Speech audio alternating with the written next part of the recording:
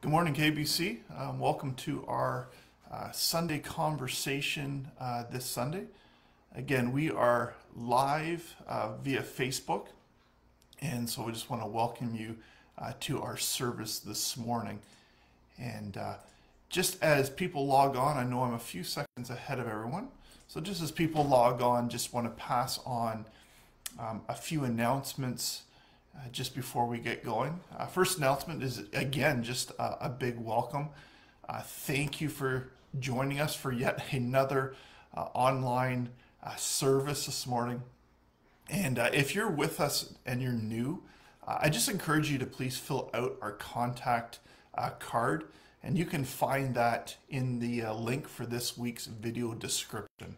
So if you're new with us, we just would love an opportunity to connect with you and just a record of your visit with us. So again, you can find the connection card or the contact card on our week's description video. Also, that you can also find links on the video description for our weekly newsletter. And this is where all the information on the various events that we have going, you can find them, things that are coming up. Any of the information that you need to find to get involved in the life of KBC is there. And so I'd encourage you, if you're not currently receiving our weekly newsletter, that you go to the link and you sign up so that you don't miss out on anything. As well, there's also a link there for financial giving. And though we're not in person, we as a church, we still have regular expenses that we need to cover, and we're just so thankful for God's faithfulness over these last number of months, this last year, that we're still meeting our needs, but we have seen offerings drop a bit over from beginning of this year. So just an encouragement that if you are a member of KBC, a regular attender of KBC, that if you go to the link and you're not currently giving regular, I just encourage you to think and to pray about how God might have you just support the work of KBC. And there's a number of different options in the link to this video that will allow you to give in a number of different ways. And finally, I want to share some exciting news. The elders would like to announce that we, after many months of searching, it's been about 7 months right now, that we have a candidate for our worship director position that we would like to introduce to you next summer. If you remember, in I guess it was September at our annual meeting, we had made the decision that we were going to go ahead and look for a part-time worship director. Sam has done a fantastic job in filling in, but right when he agreed that he would step in to fill the gap, we knew it was never going to be a long-term choice, and so we've been looking for a part-time worship director, which has been a little more difficult during COVID, but we're excited to announce that next Sunday we want to introduce to you Emma Clark. And she has been around our church a little bit during COVID. I know she's been able to meet some of our staff, and she was on with the ladies last night on their Zoom call. But we're excited to be able to introduce you to Emma next Sunday, and she's going to be leading worship for us during our online service as well. You'll have an opportunity to get to know her a bit more as I get the chance to interview her. And so please make sure that you join us next Sunday for this time to get to know Emma. And the details about the process moving forward in the hiring were included in this past Friday's newsletter. So please be in prayer for Emma and KBC as we seek to confirm God's leading through these final few steps of the process. So again, just some exciting news in the midst of COVID. And I just, again, want to welcome everybody, see everybody jumping on. So welcome everybody this morning. So glad that you are here and are joining us. And so we're going to jump into our Sunday conversation And we're continuing on in our service, the church defined, who we are versus who we should be. And so just let me open this time in a word of prayer, and then we'll get right into our study. Let's pray. Father, we do thank you for today, and we thank you again just for allowing us to gather together as a church. And though online isn't ideal, it has been a real blessing during this year of COVID. And so we thank you for the opportunity and the technology that allows us to still meet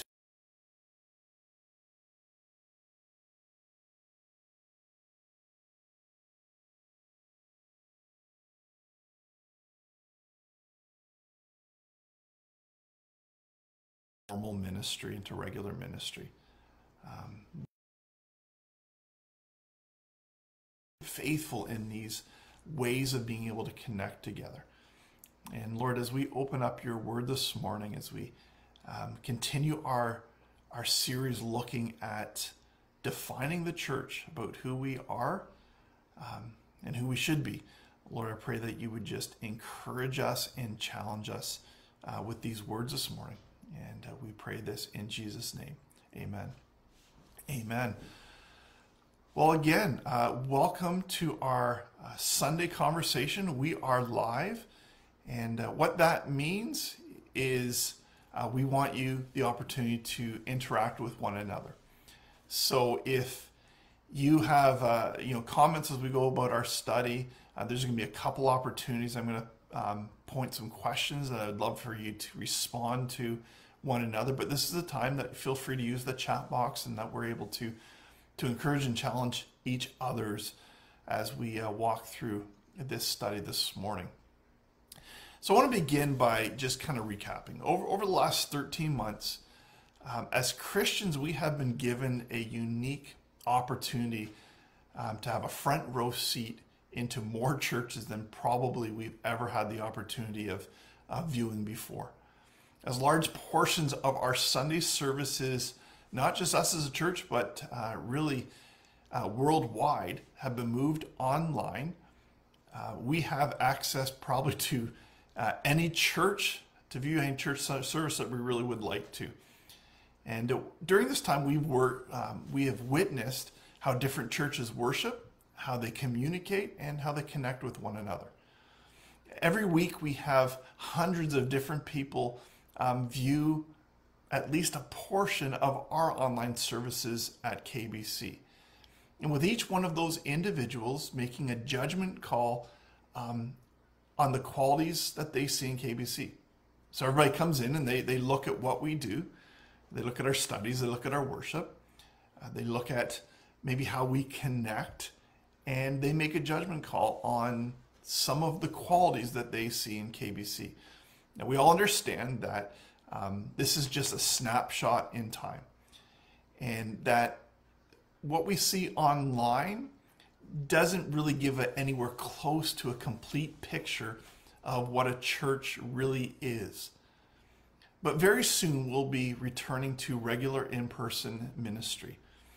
And we as a church are going to begin the process of rebuilding much of what has been set aside as we have had to navigate this pandemic. And part of that rebuilding is to determine, as a church, what are the marks that are going to mark us going forward? What are the things that we are going to make sure that are marks of us being a healthy church in the days ahead? And so what I want to do is I want to begin by posing a question to you. And this is something that, again, would really appreciate your feedback, because we'll kind of go through a few of these in a few moments. But the question I'd love for you to respond is this: what are the marks or the characteristics that you deem as vital to the health of KBC moving forward? If you were to look at some identity markers, if you were to look at some things that you would hope and would pray and be excited that would be part of KBC's identity or character moving forward, what would those things be? So take some time to write those down and to share those, and we'll come back to those in a few minutes. But the one thing that the pandemic has done for us as a church, and quite honestly for a lot of churches, is it has wiped the slate clean. We are no longer tied to what we have always done as a church. Our calendar has, for the most part, been cleared. And so we need to decide what we are going to, what are going to be the foundational priorities that need to mark KBC moving forward. This past fall, the elders presented our Vision 2020. And this included our 4 Ps, which we would use as a church to kind of inform our activities and priorities moving forward. The 4 Ps are praise, so we wanted to make sure that we have a commitment to participating in worship. Partner was our second P, and this talks about connection, and this is both fellowship, but it's also this deeper connection as a church of support and of care, and of doing life together. The third P was prepare, and this speaks to our commitment to discipleship and to training, to providing opportunities for us as a church to grow in our faith, to grow as church members, to grow in our ministry, to grow in our skill sets and our gifting, and to use those things. And then finally, the fourth P was proclaim, which is our commitment to have a gospel witness, both within our church, but also with the communities around us, zeroing in on York Region and especially King City. But the health of a church isn't just about what we do, but it really is about, and it starts with who we are.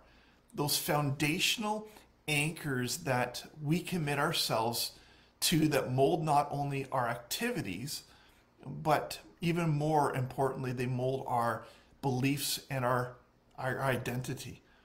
So as we transition to this next section in our series, The Church Defined, what we're going to do is over the next 9 weeks, we are going to conclude by looking at 9 identity markers of a healthy church. Now, I've adapted our themes from the book 9 Marks of a Healthy Church by Mark Dever.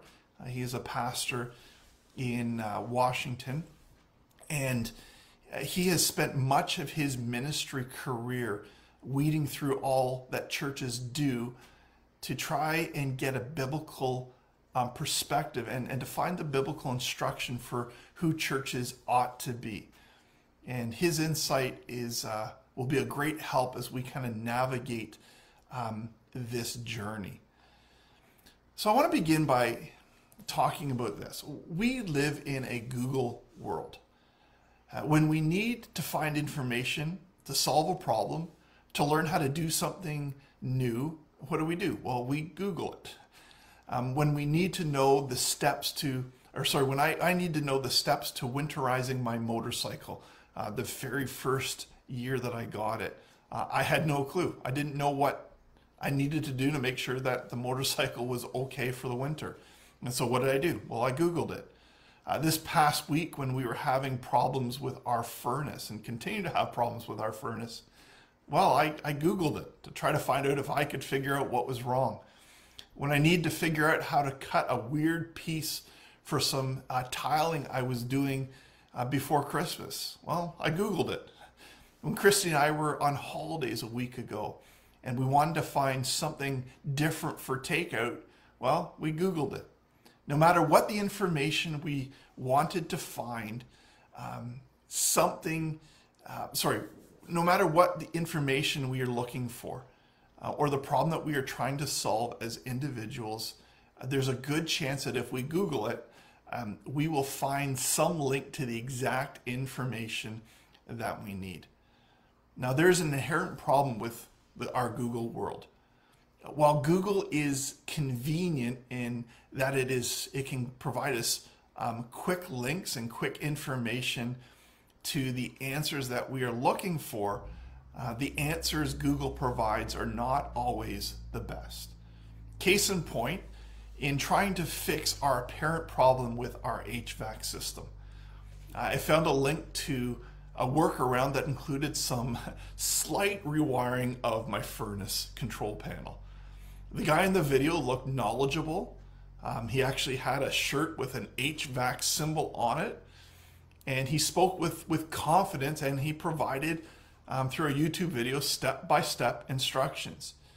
And I'm pretty handy, and I was thinking about this as a solution and figured, yeah, I could do this. Until another post I read stated that if I followed these instructions, it was a good way to burn our house down. Sometimes the easiest way is not always the best way. Which brings us to our focus this morning. There are a number of things that can and should mark a good church, a healthy church. Some of the ones that, if I look at that we're writing off is, we've had some say that the church needs to be a community. So community is a huge thing. It's our community as a church in regards to one another, but it's also that the church is a pillar in our community. Bible teaching from the Word of God, friendly people. Janet says that a key thing is to genuinely have fun together, to enjoy one another, to love one another, to be refreshed by one another. Ron says barbecues. We are a traditional group, and with our Baptist roots, we love our food. So there are many different things that when we look at a church, that the things that we long for, the fellowship, passionate worship, discipleship, learning and growing together, our commitment to one another to reach the lost, a place where family members are friendly and are committed to one another and committed to the church as a whole. We want to make sure that we have great kids programs and youth programs and adult programs. And these are just a few of the things that I know if we were looking for a church that we would hope would be part of the place that we call home, and hopefully a part of what we long to see at KBC, even the food. But there's one identity marker that sits at the foundation for every good and healthy church.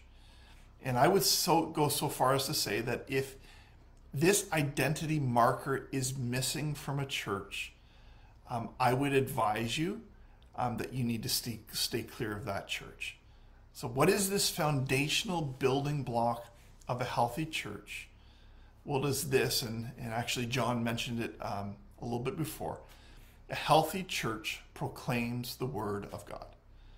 A healthy church proclaims the Word of God. I love the two letters that Paul wrote to the young pastor Timothy. Paul's instructions to Timothy have served to provide the church with some of the key principles in making sure that the church of Jesus is healthy and is led well. And as Paul concludes his second letter to Timothy, he finishes with these words. And I encourage you, if you have your Bible, to open them up as I read 2 Timothy chapter 3, verses 14 through to chapter 4, verses 5. And I know someone will jump on and throw that up for me on the chat, so you also have it there as well. But this is what Paul instructs Timothy in these closing words of his second letter. He says this: "But as for you, continue in what you have learned and have firmly believed, knowing from whom you have learned it, and how from childhood you have been acquainted with the sacred writings," or scripture, "which are able to make you wise for salvation through faith in Christ Jesus. All scripture is God-breathed, and all scripture is breathed out by God and profitable for teaching, for reproof, for correction, and for training in righteousness, that the man of God may be complete, equipped for every good work." And then verse 1 of chapter 4 says this: "I charge you in the presence of God and of Christ Jesus, who is the judge to the living and to the dead, and by his appearing and his kingdom. Preach the word. Be ready in season and out of season. Reprove, rebuke, and exhort with complete patience and teaching. For the time is coming when people will not endure sound teaching, but have itching ears. They will accumulate for themselves teachers to suit their own passions, and will turn away from listening to the truth and wander off into myths. As for you, always be sober-minded, endure suffering, do the work of an evangelist, fulfill your ministry. So what is Paul saying to Timothy as he kind of draws together some closing thoughts, as he really commissions, and we're going to see that in the second part, as he commissions Timothy to go and to do the work of the ministry? What are Paul's final instructions to Timothy really zeroed on? And there's two things I want to mention this morning. And the first one of this is Paul is urging or instructing Timothy to remain faithful to God's word. Now, we are a people enamored with anything new. You know, I guess that's what happens in a throwaway society. Generations before us, or before me, when something was broke, they fixed it. Now we live in a world that if your toaster goes or some appliance goes, instead of spending the money to try to bring someone in to fix it, we just throw it away and we go to the store and we buy a replacement. And that's what happens in a throwaway society. We've bought into the idea that new is always better. Let's face it, we all love the feeling of driving away from a car dealership in a new car or a new to us car. We love the idea of upgrading our phones as soon as a new version comes out, getting a new or bigger TV, a new toy, or whatever else that might draw our attention. And so we ought to sit up a bit and take notice when we read these final instructions to Timothy, where Paul says this. He says, continue in what you have learned. Continue in what you have learned. What Paul is saying is that when it comes to being the church, there are some foundational elements that we need to leave as is. Paul isn't telling Timothy, hey, Timothy, you know, as you go about ministry, there's going to be lots of new stuff, and make sure that you jump on the best study or the new event or the new ministry. That's not what Paul is saying. He's saying Timothy, there's some things that have been foundational in your life. There's some things that have been foundational in my instruction to you. And so you need to take that foundation, the foundation of God's word, and you need to continue in that. And so when we come to the church, that there are foundational elements within the church that, while they might take on a different flavor, at their core, they don't need to be set aside. They don't need to be replaced with something new. See, this message is huge to us as believers who live in a world with a short attention span, where we seem to easily get bored and we're always looking for the next best new thing. Paul is telling Timothy to fight the temptation to always be chasing after the next thing to keep people engaged or entertained. See, as a healthy church, it doesn't mean that we're always on the cutting edge. And to be a healthy church doesn't mean we always need to be on the cutting edge and at the top of the line of adapting every new thing. That we can still be a healthy church as long as we have the right foundation in place. So what is that foundation that Paul pleads with Timothy to continue in? Well, of course, it's the Word of God as our primary source for the church's instruction. Listen again to Paul's words in 2 Timothy 3:16-17, where he says this: all scripture is breathed out by God and is profitable for teaching, for reproof or reprimand, for correction, and for training in righteousness, that the man or woman of God may be complete, equipped for every good work.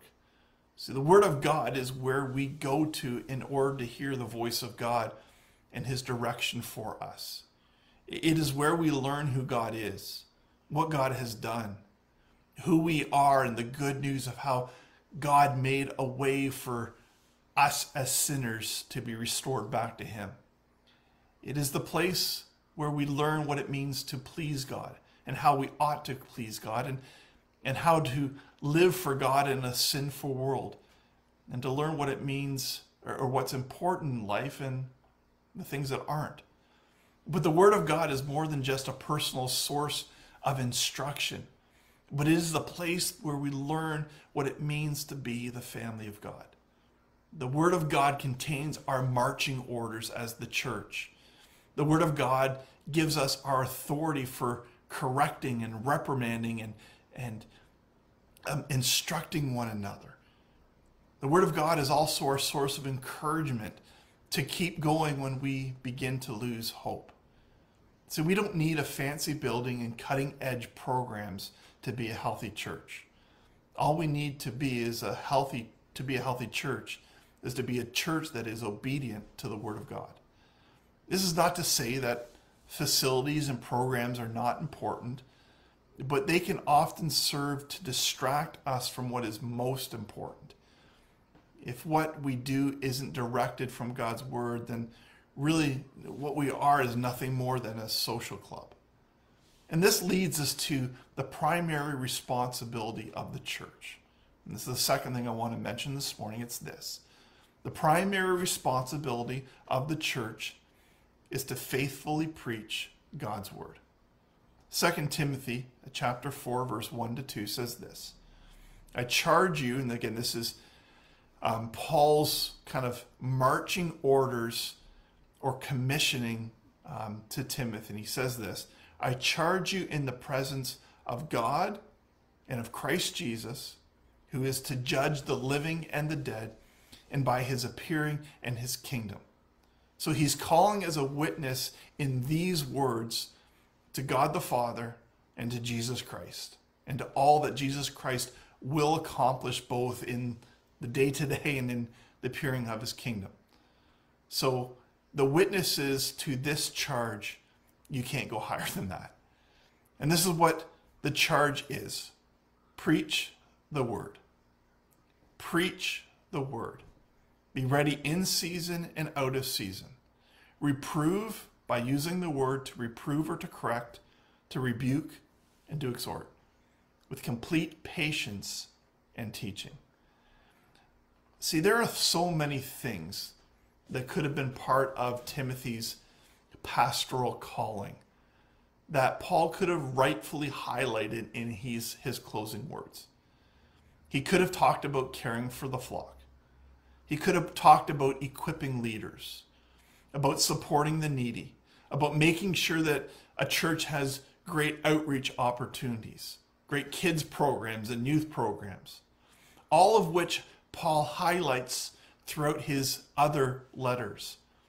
But when given the opportunity to commission this young pastor, above all, he called him to first and to foremost preach the Word. So why is that? Why did he set all the other things aside for this singular commission or this singular call on Timothy's life? Well, it's because it's within the proclamation of the Word of God that the Holy Spirit changes and transforms lives.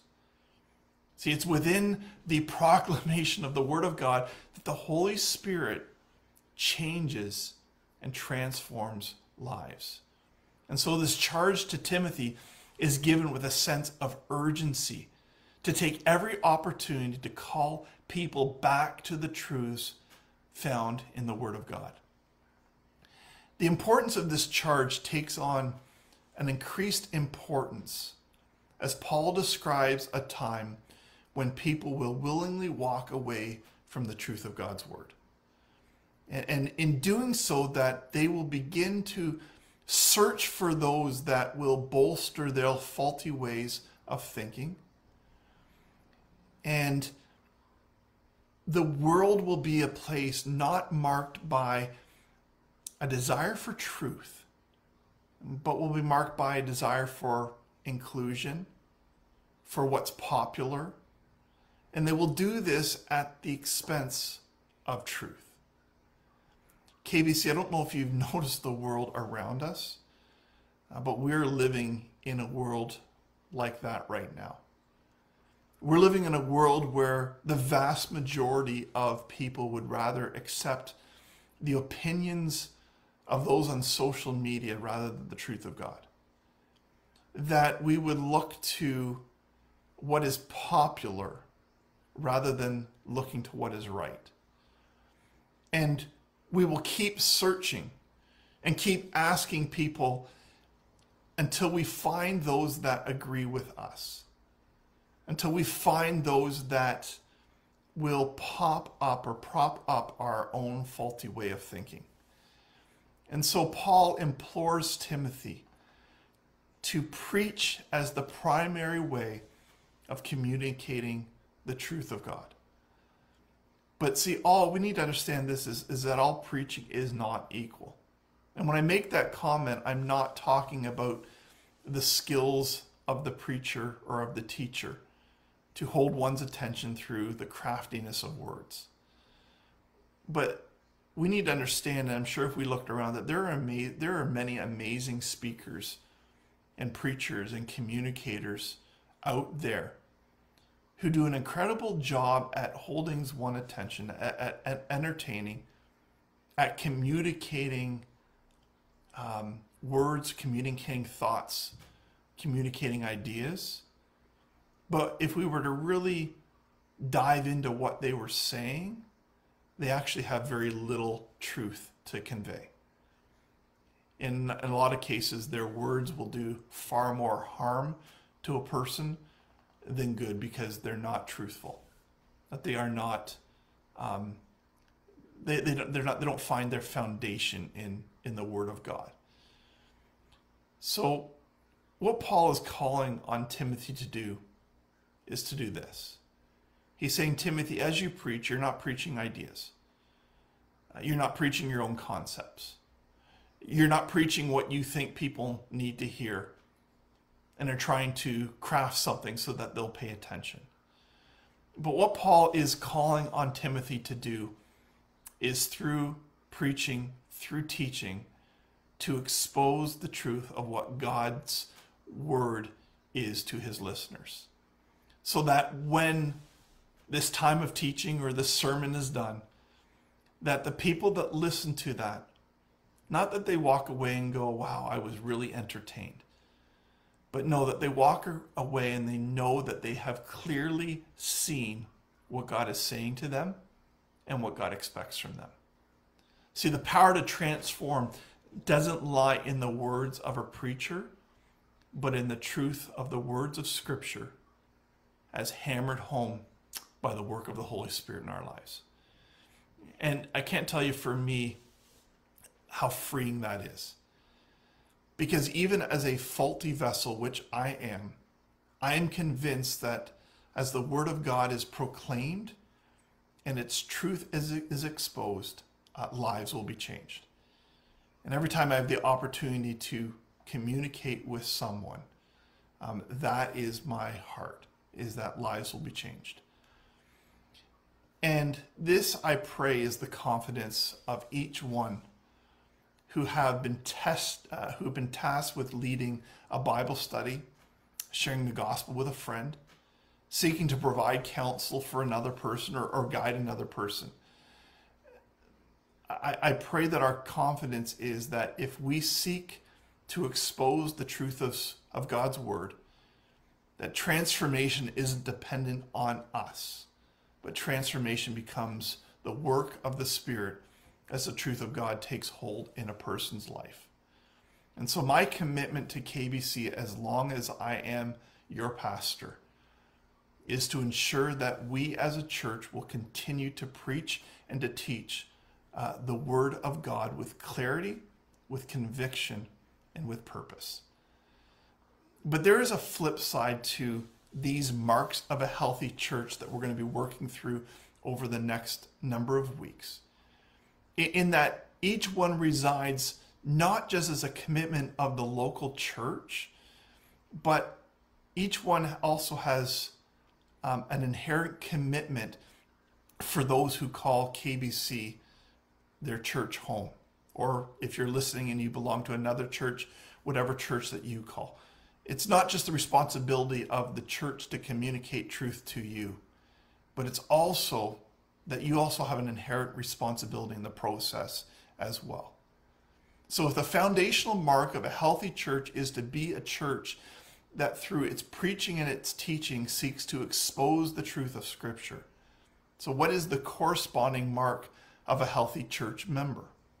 Well, as a person who attends weekly services, what responsibility lies with you in these times of instruction? Well, in simple terms, it is to make sure that we are in a place to receive the biblical truth proclaimed, that we are prepared to be biblical listeners. Now, I don't imagine for most of us this is an aha moment, but you might be surprised how many people come to church not really ready to listen. So let me ask you a question as we draw this morning to a conclusion. And the question I want you to answer is this, and again, please use the comment box to encourage one another. And the question is this: what have you found helps you prepare to be a hearer of God's word, ready to receive? What have you found helps you prepare to be a hearer, ready to receive the word of God? So use the box, please comment, and we're going to come back to these in a few moments. And while you type out your responses, let me share a few thoughts as to the benefits of being a biblical listener. And I came across these in a book I was reading by Pastor Annie Aboual.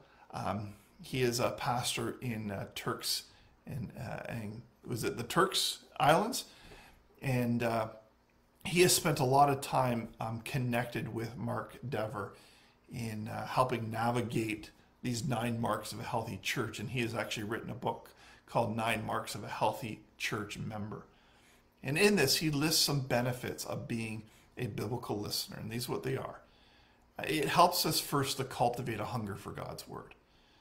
When we come ready to hear God's word, when we come expecting to hear God's word, when we come knowing that we are empowered by the Holy Spirit to hear God's word, guess what usually happens? We hear God's word. And we ought to come with this attitude of desiring to take in what God wants to instruct us in from the truth of his word, no matter who the communicator is. And as we come prepared to hear God's word, to expect God's word, knowing that we're empowered by God's Spirit, this should create in us a growing hunger that when we interact with God's word, God through his Spirit will interact with us. Isn't that what we're all longing for? No one wants to sit through a sermon where you walk away going, God didn't speak to me. Every time we open up God's word, every time we sit through a study, every time I think we have a communication with another fellow brother and sister and talk about God's word, our desire is we don't want to leave the same, but we want to leave changed. Well, we need to do that. In order to do that, we need to make sure that we are preparing ourselves to be a biblical listener. And the more we do that, the more it will cultivate in us a hunger and an expectation to hear the word of God. Second thing is this: it takes the focus off the preacher. When we prepare ourselves to be a biblical listener, it takes the focus off the preacher.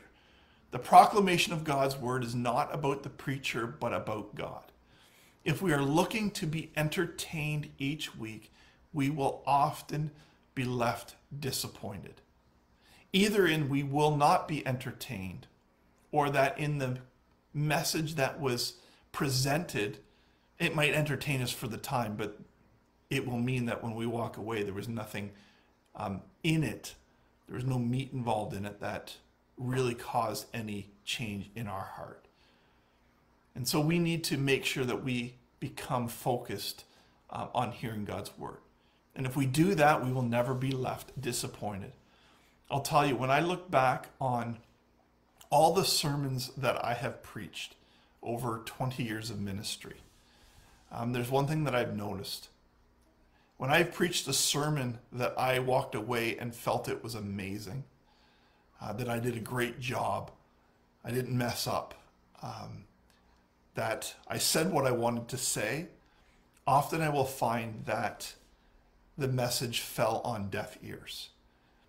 Yet the sermons that I walked away from maybe discouraged, the ones that I walked away from saying it didn't flow the way I wanted it to flow, and I prayed that God would use the inadequacy of my words to change a heart.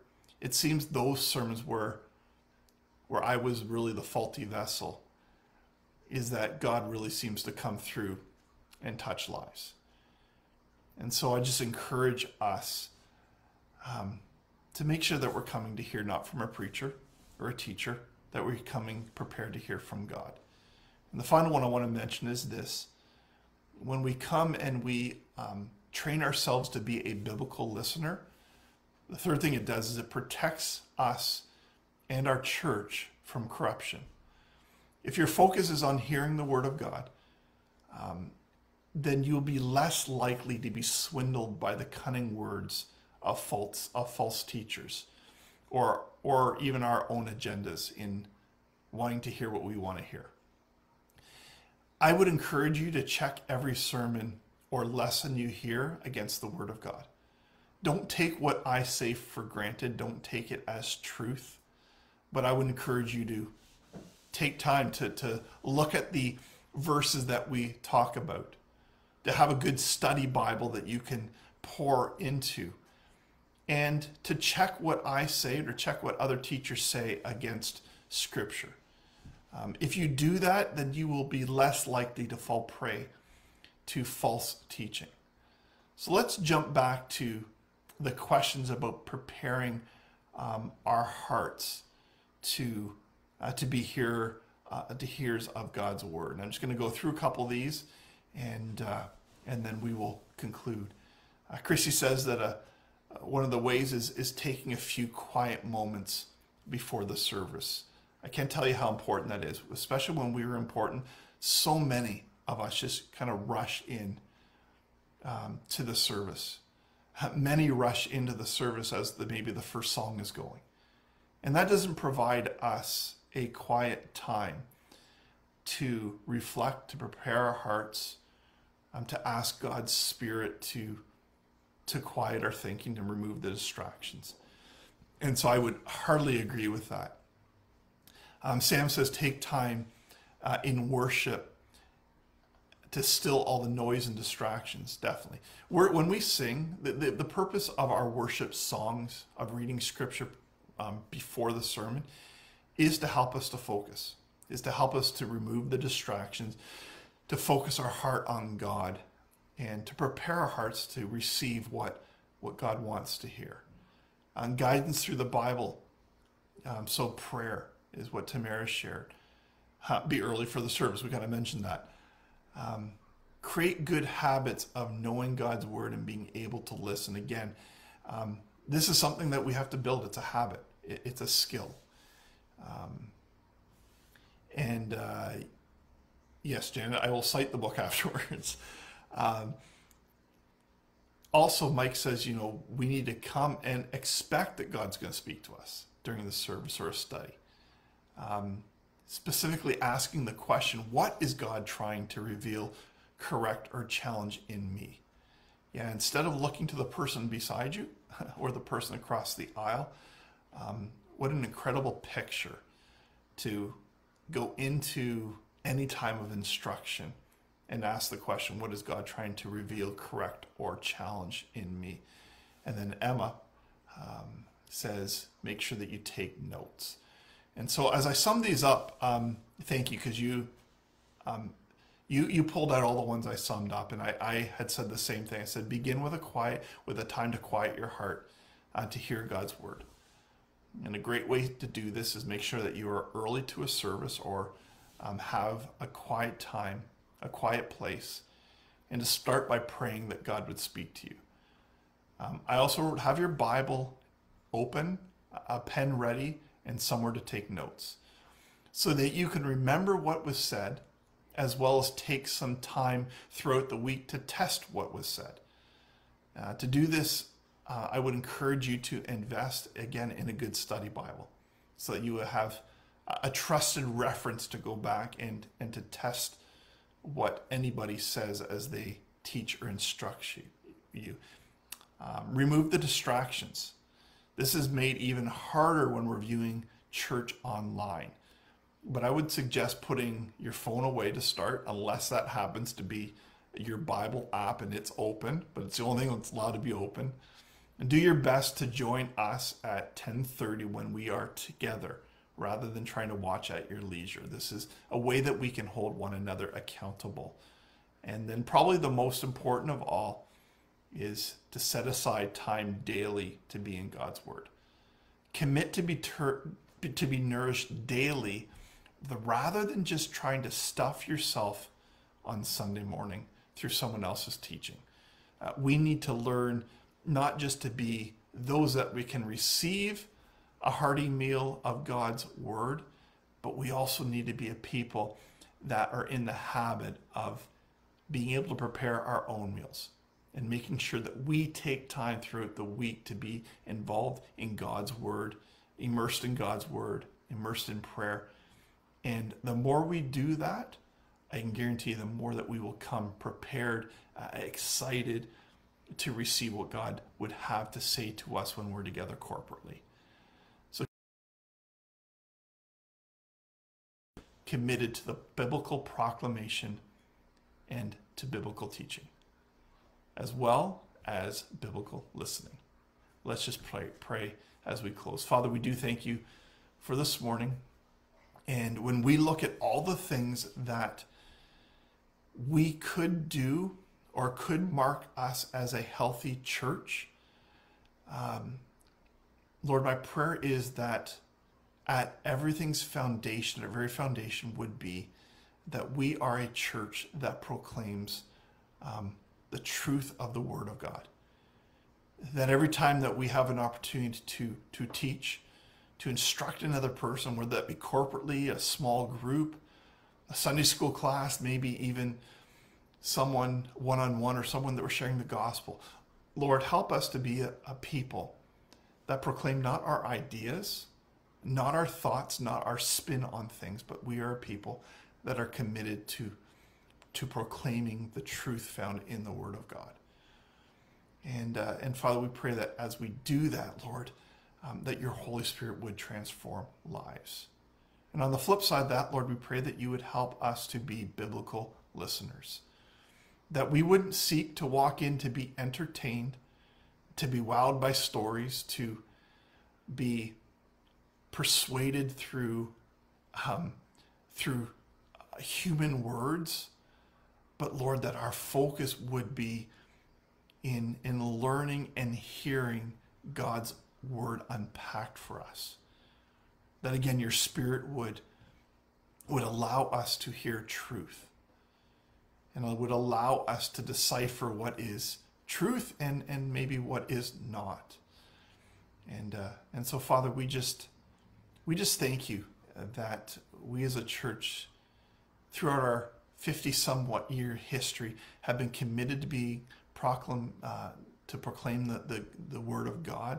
And we pray, Lord, that this would continue to be our foundational mark, our foundational commitment in the days moving forward.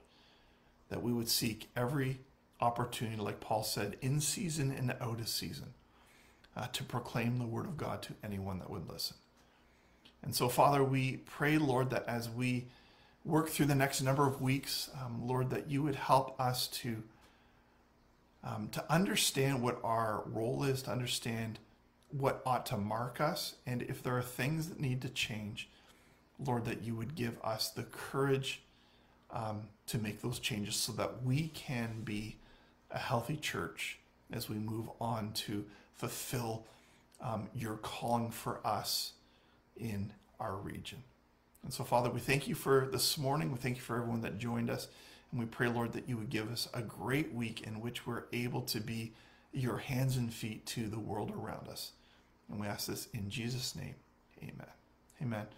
Well, God bless everyone. Hope that you have a great week.